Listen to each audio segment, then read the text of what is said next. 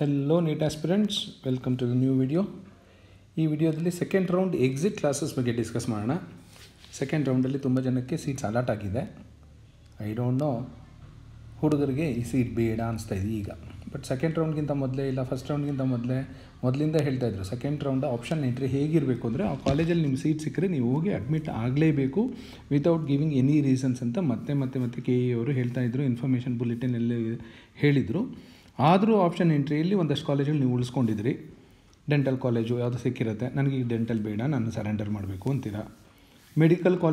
Medical seats ತುಂಬ ಜನ ನಮಗೆ ಬೇಡ ಅಂತ ಇದ್ದಾರೆ. ಹೇಗೆ ಸರೆಂಡರ್ ಮಾಡೋದು, ಸರೆಂಡರ್ ಮಾಡೋದಕ್ಕೆ ಏನು ಪ್ರೊಸೀಜರು ಅಂತ directly you should go to KEA. So ಈ ಸ್ನ್ಯಾಪ್ಶಾಟು ಇನ್ಫಾರ್ಮೇಷನ್ ಬುಲೆಟಿನಿಂದನೇ ತೊಗೊಂಡಿರೋದು. ಸೊ ನಿಮಗೆ ಈಗ second round exit classes for medical R dental. So dental allot ಆಗಿದೆ ಅಂದ್ಕೊಳ್ಳಿ, ಇಲ್ಲ ಮೆಡಿಕಲ್ ಅಲಾಟ್ ಆಗಿದೆ, ನಿಮ್ಗೆ ಇಷ್ಟ ಇಲ್ಲ ಈಗ. ಆದರೂ ನನ್ನ ಪ್ರಕಾರ ಅದು ತಪ್ಪು. ನಿಮ್ಗೆ ಬೇಡ ಅಂದಿದ್ರೆ ಅದು ಆಪ್ಷನ್ ಎಂಟ್ರಿಯಲ್ಲಿ ಡಿಲೀಟ್ ಮಾಡ್ಕೋಬೇಕಾಗಿತ್ತು. ಯಾರೋ ಡಿಸರ್ವಿಂಗ್ ಕ್ಯಾಂಡಿಡೇಟ್ ಪಾಪ ಸಿಕ್ತಿತ್ತು. ಎಷ್ಟೊಂದು ಜನ ಪಾಪ ಸ್ಟ್ರೆಸ್ಸಲ್ಲಿದ್ದಾರೆ ಈಗ ನಮ್ಗೆ ಸಿಕ್ಕಿಲ್ಲ ಅಂತ. ನೀವು ಸಿಕ್ಕಿರೋದನ್ನ ಬೇಡ ಅಂತಿದ್ದೀರಾ.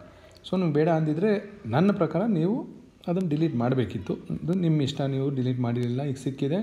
ಈಗ ನೀವು ಟೆನ್ಸ್ ಆಗಿದ್ದೀರಾ ಹೇಗೆ ಅದು ಸರೆಂಡರ್ ಮಾಡೋದು ಅಂತ. ಸೊ ನಿಮಗೆ ಸೆಕೆಂಡ್ ರೌಂಡಲ್ಲಿ ಅಲಾಟ್ ಆಗಿತ್ತು, ಇಲ್ಲ ಫಸ್ಟ್ ರೌಂಡಿಂದ ಸೆಕೆಂಡ್ ಗ್ರೇಡ್ಗೆ ಅಪ್ಗ್ರೇಡ್ ಆಯಿತು, ಇಲ್ಲ ಅಪ್ಗ್ರೇಡ್ ಆಗಲಿಲ್ಲ, ಅದೇ ಸೀಟೇ ಉಳ್ಕೊಂಡಿತ್ತು. ಈಗ ನಿಮ್ಮ ಹತ್ರ ಒಂದು ಮೆಡಿಕಲ್ ಸೀಟು ಅಥವಾ ಡೆಂಟಲ್ ಸೀಟ್ ಇದೆ. ನೀವು ಕಾಲೇಜ್ಗೆ ಜಾಯಿನ್ ಆಗಿದ್ದೀರಾ, ಇಲ್ಲ ಜಾಯಿನ್ ಆಗಲಿಲ್ಲ ಅಂದರೂ you want to surrender the seat before the last day of joining. September 14th ಇದೆ ಈಗ last day of joining to the college. So September 14th ಒಳಗಡೆ ಏನಾದರೂ ನೀವು ಸರೆಂಡರ್ ಮಾಡಿದ್ರೆ ನಿಮಗೆ ಒಂದು 5,000 ಪೆನಾಲ್ಟಿ ಹಾಕ್ತಾರೆ, plus 5,000 rupees processing fees. Totally 10,000 ಮಾತ್ರ ನಿಮ್ಗೆ ಲಾಸ್ ಆಗುತ್ತೆ. ಅರ್ಥ ಆಯಿತು ಅಂದ್ಕೊಂಡಿದ್ದೀನಿ. ಯಾಕೆಂದರೆ ತುಂಬ ಜನದ ಹುಡುಗರು ಕ್ವಶನ್ಸ್ ಕೇಳ್ತಿದ್ರಿ, ತುಂಬ ಡೌಟ್ಸ್ ಇತ್ತು ನಿಮಗೆ. ಸೊ ನೀವು ಜಾಯಿನ್ ಆಗಿಲ್ಲದೆ ಇರಲಿ, ನಿಮ್ಗೆ ಸೀಟ್ ಅಲಾಟ್ ಆಗಿದೆ, ನಿಮ್ಗೆ ಆ ಸೀಟು ಸರೆಂಡರ್ ಮಾಡಬೇಕು ಅನಿಸ್ತು. ಸೊ ನಿಮಗೆ ಟೋಟಲಿ 10,000 rupees, 5,000 ಪೆನಾಲ್ಟಿ ಹಾಕ್ತಾರೆ, 5,000 ಪ್ರೊಸೆಸಿಂಗ್ ಫೀ ಹಾಕ್ತಾರೆ. ಯಾವಾಗ? If you surrender the seat before the last day of joining, September 14th ಒಳಗಡೆ. ನೀವು ಜಾಯಿನ್ ಆಗಿದ್ರಿ, ಇಲ್ಲ ಜಾಯಿನ್ ಆಗಿಲ್ಲ, ಬಟ್ ನೀವೇನು ಮಾಡ್ತೀರಾ, last day of joining September 14th ಆದಮೇಲೆ ಏನಾದರೂ ನೀವು ಸರೆಂಡರ್ ಮಾಡೋದಕ್ಕೆ KEAಗೆ ಹೋದರೆ with letter penalty 5,000 rupees processing fees plus 4 feature of fees paid. ನೀವೇನು ಫೀಸ್ ಪೇ ಮಾಡಿದ್ದೀರಾ ಅದು ಕಂಪ್ಲೀಟಾಗಿ ಮುಟ್ಟುಗೋಲು ಹಾಕಿಕೊಳ್ಳಲಾಗುತ್ತದೆ ಲಾಸ್ಟ್ ಡೇಟ್ ಆದಮೇಲೆ ಹೋದರೆ. ಸೊ ಇದನ್ನು ಹುಷಾರಾಗಿ ನೋಡ್ಕೊಳ್ಳಿ, ಡಿಸೈಡ್ ಮಾಡ್ಕೊಳ್ಳಿ ಕರೆಕ್ಟಾಗಿ. ಇಷ್ಟು ದಿನವೇ ನೀವು ಡಿಸೈಡ್ ಮಾಡಲಿಲ್ಲ ಈ ಸೀಟ್ ಬೇಕಾ ಬೇಡ ಅಂತ. They had given sufficient time before the second round. ತುಂಬ ಸರಿ ಎಕ್ಸ್ಟೆಂಡ್ ಮಾಡ್ತಾನೇ ಇದ್ದರು, ನಿಮ್ಮದು ರೀಅರೇಂಜ್ ಮಾಡ್ಕೊಳ್ಳಿ, ಆರ್ಡರ್ ಮಾಡ್ಕೊಳ್ಳಿ, ಡಿಲೀಟ್ ಮಾಡ್ಕೊಳ್ಳಿ, ಮಾಡಿಫೈ ಮಾಡ್ಕೊಳ್ಳಿ ಅಂತ. ಆದರೂ ಉಳಿಸ್ಕೊಂಡಿದ್ರೆ ಈಗ ಸಿಕ್ಕಿದಾಗ ಬೇಡ ಅಂತ ಇದ್ದೀರಾ. ಸೊ ಈಗಿರೋ ಕಂಡೀಷನು ಲಾಸ್ಟ್ ಡೇಟ್ ಆಫ್ ಜಾಯ್ನಿಂಗಿಂದ ಒಳಗಡೆ ನೀವು ಸರೆಂಡರ್ ಮಾಡೋದಕ್ಕೆ KEAಗೆ ಫಿಸಿಕಲಿ ಹೋಗಬೇಕು ವಿತ್ ರೈಟಿಂಗಲ್ಲೇ ಕೊಡಬೇಕು ಅವ್ರಿಗೆ. ಬಾಯಲ್ಲಿ ಹೇಳಿದ್ರೆ ಇವತ್ತು ಬೇಡ ಅಂತೀರಾ, ಆಮೇಲೆ ಬೇಕು ಅಂತೀರಾ. ಮನುಷ್ಯನ ಮನಸ್ಸು ತುಂಬ ಚಂಚಲ, ಅದಕ್ಕೆ ಅವ್ರು ರೈಟಿಂಗಲ್ಲೇ ಕೊಡಿ ಅಂತಾರೆ. ಸೊ 10,000 ಮಾತ್ರ ಹೋಗುತ್ತೆ. ಸೆಪ್ಟೆಂಬರ್ 14th ಆದಮೇಲೆ ಹೋದರೆ ನಿಮ್ಮದು ಕಂಪ್ಲೀಟ್ ಫೀಸು ಹೋಗುತ್ತೆ ಅಂತ ಇನ್ಫಾರ್ಮೇಷನ್ ಬುಲೆಟಿನಲ್ಲಿ ಕೊಟ್ಟಿದ್ದಾರೆ. ಇನ್ನು ಕೆಲವು ಸ್ಟೂಡೆಂಟ್ಸು ತುಂಬ ಜನ ಈಗಲೂ ಡೌಟ್ ಇದೆ, ನನಗೆ ಡೆಂಟಲ್ ಸೀಟ್ ಅಲಾಟ್ ಆಗಿದೆ ಸರ್, ನಾನು ಮೆಡಿಕಲ್ ಮಾಪಪ್ಗೆ ಎಲಿಜಿಬಲ್ಲ ಅಲ್ವಾ? ಇನ್ಫಾರ್ಮೇಷನ್ ಬುಲೆಟಿನಲ್ಲೇ ಮತ್ತೆ ನೀಟಾಗಿ ಕೊಟ್ಟಿದ್ದಾರೆ. ಈಗ ಪಾಯಿಂಟ್ ನಂಬರ್ 5 ಓದ್ಕೊಳ್ಳಿ. ಕ್ಯಾಂಡಿಡೇಟ್ಸ್ ಹು have been allotted dental seat through KEA can participate for selection of medical seat only but not for dental seat again. So ನಿಮ್ಗೆ ಏನಾದರೂ ಡೆಂಟಲ್ ಸೀಟ್ ಅಲಾಟ್ ಆಗಿದ್ದರೆ ನೀವು ಮೆಡಿಕಲ್ ಮಾಪಪ್ಗೆ ಎಲಿಜಿಬಿಲಿಟಿ ನಿಮಗೆ ಇದೆ, ಇದರಲ್ಲಿ ಯಾವುದೇ ಡೌಟ್ ಇಟ್ಕೋಬೇಡಿ. ಬಟ್ ಡೆಂಟಲ್ ಮಾಪಪ್ಗೆ ನಿಮ್ಮನ್ನು ಅಲೋ ಮಾಡೋದಿಲ್ಲ. ನಿಮ್ದು ಯಾವುದೋ ಪ್ರೈವೇಟ್ ಡೆಂಟಲ್ ಕಾಲೇಜಲ್ಲಿ ಸಿಗುತ್ತೆ, ನಿಮಗೆ ಗೌರ್ಮೆಂಟ್ ಡೆಂಟಲ್ ಕಾಲೇಜ್ ಬೇಕು ಅಂತ ಮಾಪಪ್ಗೆ ಅಟೆಂಡ್ ಮಾಡೋಕ್ಕಾಗಲ್ಲ. But you are eligible for medical mop-up only. ಅರ್ಥ ಆಯಿತು ಅಂದ್ಕೊಂಡಿದ್ದೀನಿ. ಡೆಂಟಲ್ ಸೀಟ್ಸ್ ಯಾರ್ಯಾರಿಗೆ ಸಿಕ್ಕಿದೆ, if they want to go for medical mop-up they are eligible. So ಉಳಿದಂತೆ ಬೇರೆದು ನೋಡ್ಬೋಣ. Medical mop-up round eligibility criteria, ಇದು ಜನರಲ್ ಇನ್ಸ್ಟ್ರಕ್ಷನ್ಸ್ ಕೊಟ್ಟಿದ್ದಾರೆ ನಿಮ್ಮ ಇನ್ಫಾರ್ಮೇಷನ್ ಬುಲೆಟಿನಲ್ಲಿ. ಹಾಗೆ ಇದು ಬ್ರ್ಯಾಕೆಟ್ಸ್ ಒಳಗಡೆನೂ ಕೊಟ್ಟಿದ್ದಾರೆ, ಒಂದ್ಸರಿ ಓದ್ಕೊಂಬಿಡಿ. Subject to honourable courts MCC R government directions. ಇಲ್ಲಿ ಪ್ರಿಂಟ್ ಆಗಿದೆ, ಬಟ್ ಗೌರ್ಮೆಂಟ್ ಡೈರೆಕ್ಷನ್ಸ್ ಬಂತು ಅಂದರೆ ಇದು ಚೇಂಜ್ ಆಗಬಹುದು.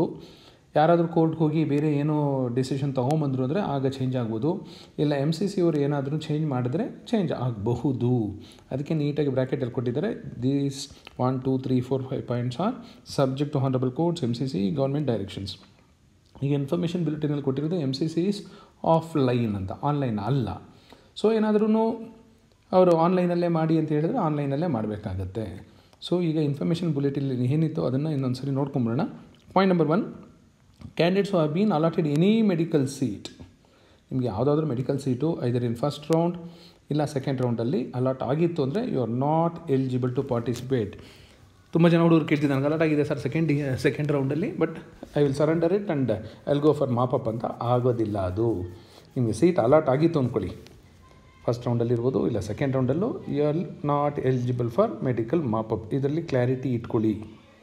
ಫರ್ದರ್, ದ ಕ್ಯಾಂಡಿಡೇಟ್ಸ್ ಹು have been allotted any seat under all India quota, AAQ ಅಲ್ಲಿ ಎಲ್ಲಾದರೂ ನಿಮಗೆ ಏನಾದರೂ ಸೀಟ್ ಅಲಾಟ್ ಆಗಿದ್ದರೆ, ಡೀಮ್ಡ್ ಯೂನಿವರ್ಸಿಟಿಲಿ ಸೀಟ್ ಅಲಾಟ್ ಆಗಿದ್ದರೆ, ESIC ಯಲ್ಲಿ ಅಲಾಟ್ ಆಗಿದ್ದರೆ you are not eligible to participate for the mop-up. AAQ ಅಲ್ಲಿ ಡೀಮ್ಡ್ ಯೂನಿವರ್ಸಿಟಿಲೆಲ್ಲ ನೀವು ಆಲ್ರೆಡಿ ಒಂದು seat ತೊಗೊಂಡಿದ್ದರೆ you are not eligible. Candidates who have not exercised any option or choice in the first round and any option in the second round are not eligible for MOPUP round. ನೀವು ಯಾವುದೇ options ಕೊಟ್ಟಿರಲಿಲ್ಲ, ಎಲ್ಲ choices first ರೌಂಡಲ್ಲಿ allot ಆಗಿತ್ತು, ನೀವು choice 1, 2, 3 ಏನೂ ಕೊಟ್ಟಿರಲಿಲ್ಲ ಅಂದ್ಕೊಳ್ಳಿ, you are not eligible. Candidates who have joined the college after allotment of seats in the first round or second round of all India counselling, including counselling for deemed universities, are not eligible for MOPUP round. ನೀವು ಯಾವುದೋ all India ಕೋಟಾದಲ್ಲಿ ಏನಾದರೂ seat ತೊಗೊಂಡು admit ಆಗಿದ್ರೆ you are not eligible. So overall ನಿಮಗೆ ಯಾವುದೇ seat first R second ರೌಂಡಲ್ಲಿ medical seat allot ಆಗಿದ್ದರೆ ನಿಮಗೆ ಯು ಆರ್ ನಾಟ್ ಎಲಿಜಿಬಲ್. ನಿಮಗೆ 2 ರೌಂಡಲ್ಲಿ ಯಾವುದೇ ಸೀಟ್ ಅಲಾಟ್ ಆಗಿಲ್ಲ ಅಂದರೆ you are eligible. Dental seat ಏನಾದರೂ ಅಲಾಟ್ ಆಗಿದ್ದರೆ ನಿಮಗೆ ನೀವು ಮೆಡಿಕಲ್ಗೆ ಮಾತ್ರ ಎಲಿಜಿಬಲ್ ಇದ್ದೀರಾ. ಸೊ ಇನ್ಫಾರ್ಮೇಷನ್ ಬುಲೆಟಿನಲ್ಲಿ ಕೊಟ್ಟಿರೋದು ಮಾಪಪ್ಪು ಆಫ್ಲೈನ್ ಅಂತ, ಫಿಸಿಕಲಿ ನೀವೇ ಹೋಗಬೇಕು. ಸೊ ಸೀಟ್ ಮ್ಯಾಟ್ರಿಕ್ಸ್ ರಿಲೀಸ್ ಮಾಡ್ತಾರೆ ಜಸ್ಟ್ ಬಿಫೋರ್ ಮಾಪಪ್. ಅದರಲ್ಲಿ ನಿಮ್ಮ ಕ್ಯಾಟಗರಿಯಲ್ಲಿ ಎಷ್ಟು ಸೀಟ್ ಇರುತ್ತೆ ಏನು ಅಂತ ಗೊತ್ತಾಗುತ್ತೆ. ರ್ಯಾಂಕ್ ವೈಸ್ ಕರೀತಿದ್ರು ಇಷ್ಟು ವರ್ಷವೂ. ಸೊ ಆ ರ್ಯಾಂಕ್ ಪ್ರಕಾರ ನಿಮ್ಮನ್ನು ಅಲೋ ಮಾಡ್ತಾರೆ ಒಳಗಡೆ, ನಿಮ್ಮನ್ನು ಪ್ಲಸ್ ಇನ್ನೊಬ್ಬರನ್ನ, ಗಾರ್ಡಿಯನ್ ಇರ್ಬೋದು ಇಲ್ಲ ಪೇರೆಂಟ್ ಇರ್ಬೋದು, ಇನ್ನೊಬ್ಬರನ್ನ ಮಾತ್ರ. ಸೊ ಅಲ್ಲೂ ಅಷ್ಟೇ, ನೀವೇನಾದರೂ ಅಲ್ಲಿ ಸೀಟ್ ಒಪ್ಕೊಂಡ್ರೆ ನೀವು ಖಂಡಿತ ಅಡ್ಮಿಟ್ ಆಗಲೇಬೇಕು. ಅಲ್ಲಿ ಅಂದ್ಬಿಟ್ಟು ಹೊರಗಡೆ ಬಂದ್ಬಿಟ್ಟು ಇಲ್ಲ ಅಂತ ಹೇಳಲಿಕ್ಕೆ ಆಗೋದಿಲ್ಲ. ಏನೇನು ಡಾಕ್ಯುಮೆಂಟ್ ತೊಗೊಂಡೋಗ್ಬೇಕು ಏನು ಅಂತ ಇನ್ನು ಮುಂದೇನು ವೀಡಿಯೋದಲ್ಲಿ ಹೇಳ್ತೀನಿ. ಈ ಸೆಕೆಂಡ್ ರೌಂಡ್ ಆದಮೇಲೆ KE ಅವರು ನೋಟಿಫಿಕೇಷನ್ ರಿಲೀಸ್ ಮಾಡ್ತಾರೆ ಇನ್ ಡೀಟೇಲ್ ಆಗಿ ಈ ಮಾಪಪ್ ರೌಂಡ್ಗೆ. ಆಗ ಮತ್ತೆ ಡಿಸ್ಕಸ್ ಮಾಡೋಣ. ಸದ್ಯಕ್ಕೆ ಇಷ್ಟು ಸಾಕು ಅಂದ್ಕೊಂಡಿದ್ದೀನಿ. Thank you.